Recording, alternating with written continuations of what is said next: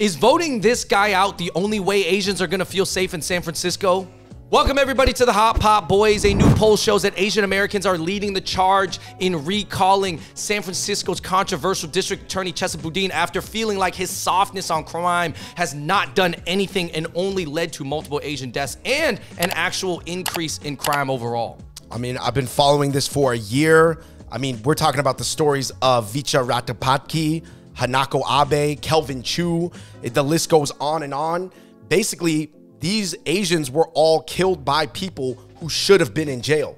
Right. But obviously, Chesa Boudin, as a hyper-liberal DA, he's very soft on crime. He likes to give people second, third chances. Hug him. He let him out. Yeah, guys, in this video, we're going to talk about why so many people hate him right now, what this means for Asians who used to vote left and maybe now are feeling left behind by the left, but also how this can be inspiring for a lot of different Asian groups around the country. Let's get into it. Real quickly, if we can, which it's tough, talk about why so many people are mad at him right now. Well, basically, he's got to be probably the most radical DA that America's ever seen. I mean, I understand he got elected under like a very certain moment in time in this country, but basically Chesa Boudin, Andrew, was raised by like hyper radical people.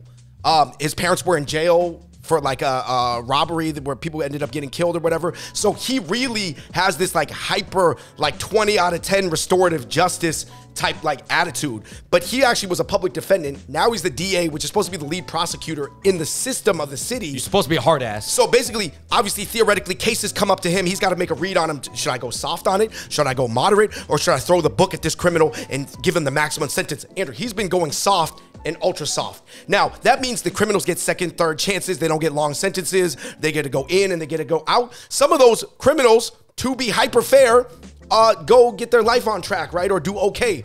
But some of them come right back out and do way more crimes. And some of them come out and kill Asian people. And it seems like he does not give a shit if they come out and kill an Asian, so as long as maybe one person helped turn their life around. Yeah, because he's sticking to his guns. He's like, well, probably in his mind, actually, this is not what he says to the public, obviously, guys, right, because he's very like PR centric. He probably in his mind, he's like, well, yeah, I mean, some of the Asians are dying, but I'm still like, I believe in what I believe in. Long term, this is the right way. And plus, it's just an Asian. I mean, I literally think he thinks that is it. No, he probably thinks like, well, some Asians are going to get picked on and killed anyway. So, you know, it's just part of the growing pains in the process. And that is why Asians are particularly leading the charge against him to get him ousted from his position. And I'll tell you clearly he doesn't care about the downside of his policies directly impacting Asians. And this is a big deal that Asians are being political, because usually Asians are not political. And by the way, the district attorney is a very specific like position. It's not like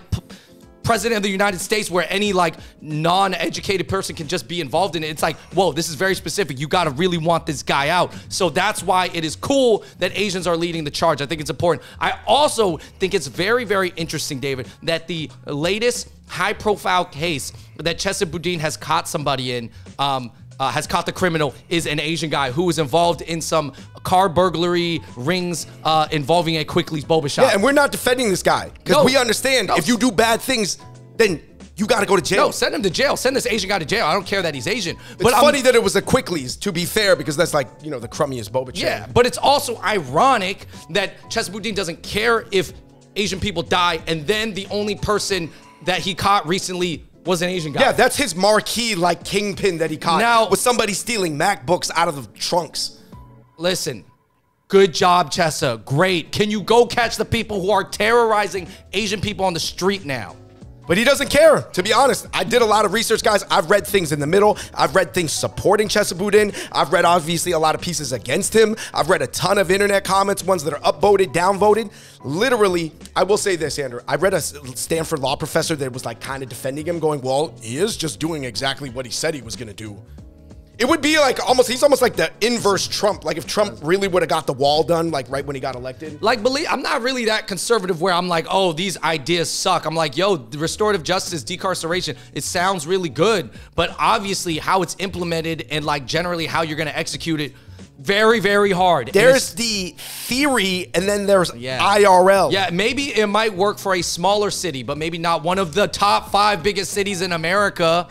Anyways, guys, let's talk about what this means for Asians who feel left behind by the ultra left. You know, they probably voted him in, obviously now regretting it. A lot of people are regretting it now, even like the liberal non-Asians, right? So what now? What do Asians do? How do they vote? Well, I do think that in the upcoming elections, Asians will be way more careful about who they vote for. And obviously, I do think that a lot of Asians are feeling abandoned by like the hyper progressive liberal left or whatever you want to call them. I don't even know exactly what it is, but it's just gotten way, like Asians generally like life like kind of in a moderate zone. Like if they go right, they're not too right. If they go left, they don't go too left. That's Asian culture. But wherever SF is at is like outside of this safe zone. It's beep, beep, beep, beep, beep, beep. I mean, people there just want to be safe, and what's wrong with wanting to be safe? That's actually good for everybody. I think everybody wants more or less a stable society. Yeah. If you do something really bad repeatedly, let's say 20, 30, 40 times, you should probably be in jail so you cannot do more bad things to people or the society. I think that this is pretty cool, though, that Asians are leading the charge, because I think it could be inspiring to other Asian groups in other cities that are also unhappy with elected officials. Now, obviously, SF has a huge, high Asian population, mostly Chinese, mostly Southern Chinese, mostly Cantonese, right? And so not every city is going to have that population, but if they can get together and really get this guy out, I mean, I think it's a good sign. I mean, Chinese in particular are like known for being in disarray. Like, it is just not a very organized narrative, to be honest. But if it was going to work, it's got to be the Bay Area, because that's where a lot of the politicalized Asians are from. Basically, Asians got to do two things they're not doing right now. Number one, they got to protect themselves, and they got to understand that right now you have leadership in place that does not fully value you.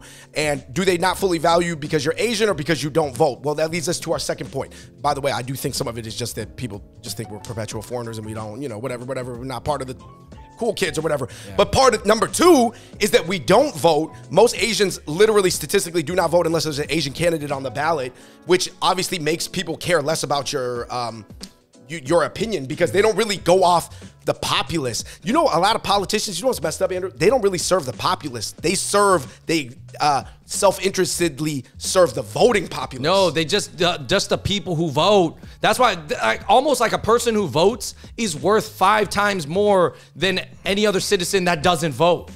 That's why people play to the voters. That's why we do need to vote. It's true. Listen, I know a lot of people don't like voting, and maybe voting is very inconvenient sometimes, but if you can, vote this guy out. Listen, guys, there's a lot of choices in life, and whether you want to, I get it. You know, if you had a hyper conservative, throw the book at everybody DA, then there's some bad sides of that too, to be honest. And then now you have one guy on the reverse side trying to make up for what he views as like this guy's wrongdoings, and he's overcompensating over here, and the system's getting ripped from here to here to here, when a nice equilibrium point would still have its downsides, but ultimately would do the best to mitigate the downside. And nobody cares, because that's where we are as a country's hyperpolarized, and of course, Asians getting hurt. And of course, you know, everything's politicized, even down to people's safety. People's safety is being politicized. I think safety is like pretty simple. Literally, guys, when you can't solve simple problems, it's generally indicative of a lot of other bad things. Please let us know what you think in the comment section below. We're totally okay if people don't agree with us, if people think over here, people think over there. I read everything for this piece. I did my research. This one, this opinion, that opinion. You let us know what you think in the comment section below. I think they got to get rid of that guy. And I get it, it's more complicated. It's a whole machinery. It's just one person. Just because you get rid of them doesn't mean all the problems are solved. But either way, you guys let us know in the comments down below what you think. Thank you for watching the Hot Pot Boys. Hopefully that was a hot take, and we got heated, so you know it's hot. Anyways, guys, hit that like button. And again, we're the Hot Pot Boys. Until next time, we out. Peace.